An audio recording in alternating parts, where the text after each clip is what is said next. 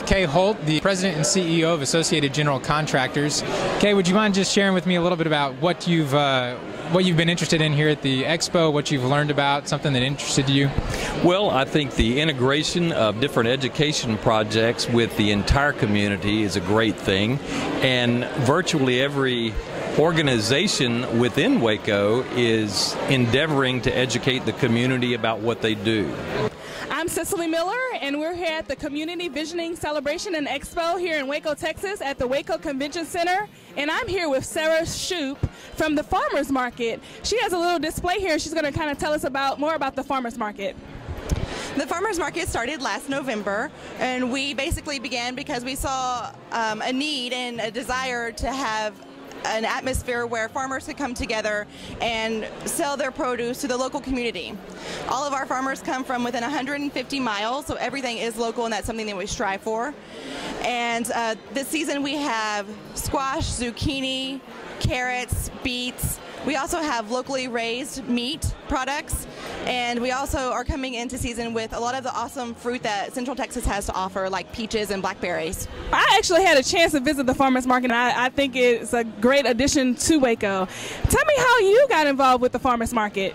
I got involved because I found a board was being formed, and I had been involved with some farmers markets throughout grad school, and I really wanted to be a part of this, to see something come together that was more than just a outdoor open air market, but something that really supported the local economy.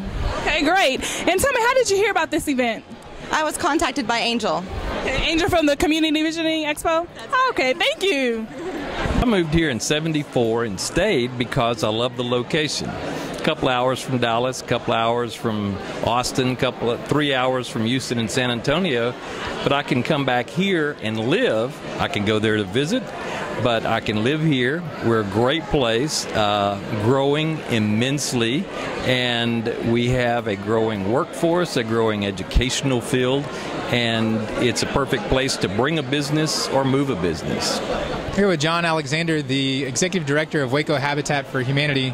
John, thanks for coming out. What is your favorite thing about the Community Visioning Project? What are you excited about? Well, it's exciting to see new projects that are happening in Waco. I've seen some things happening that I was around when it was just an idea, and now to see that idea take fruition is pretty exciting to see the way we're advancing in our community.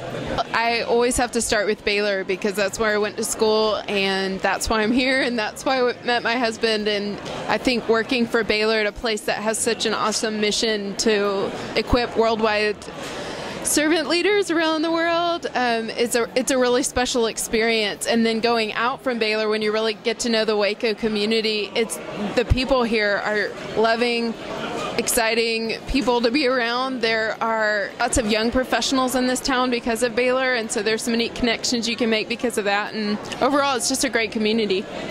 The students are the best you're going to find. They are so aware of the needs in the community around us, and they are engaging that every single day, and so it's a really inspiring place to work, and that's one of the main reasons I love Waco. We're starting some new work in the Carver neighborhood in East Waco, neighborhood revitalization initiative, and we're getting into rehabilitating homes, home repair, and also some kind of neighborhood visioning process with the residents of the Carver neighborhood to vision how that community can get to the point that where they want to see it be in a few years. Well, I think that's great as we as a Visioning Project look at the community as a whole, trying to revitalize certain areas, and so we appreciate everything that you do. Switching gears a little bit, tell us a little bit about what you see as Waco's distinct advantage, the thing that we can really own in on over the next couple of years. Well, I think a couple of things. One, I like the size of Waco. I think it's a great size town to live in, not too big and not too small. Of course, the river is a great asset, and the downtown revitalization. We chose to focus our revitalization work around downtown so that we can cooperate with other agencies and the city and other citizens that are trying to revitalize and bring more people to our downtown. I live downtown, and it's a great place to live. Well, thanks so much for your time, and thanks for all you do in the community. Thanks.